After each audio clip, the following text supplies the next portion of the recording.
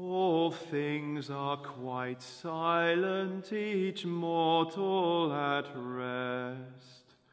When me and my true love were snug in one nest, and a set of bold ruffians broke into our cave, and they forced my dear jewel to plough the salt wave.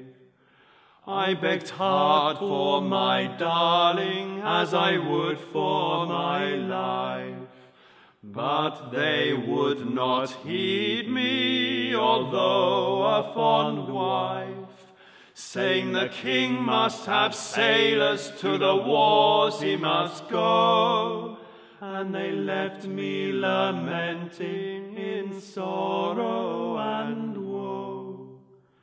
In green fields and meadows of times we have walked, and of fond recollections together have talked, where the lark and the blackbird so sweetly do sing, and the lovely thrushes' voices make the valley to ring.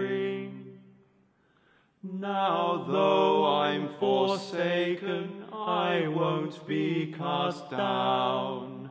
Who knows but my true love may one day return, and he'll make me amends for my trouble and strife, and me and my jewel will be happy for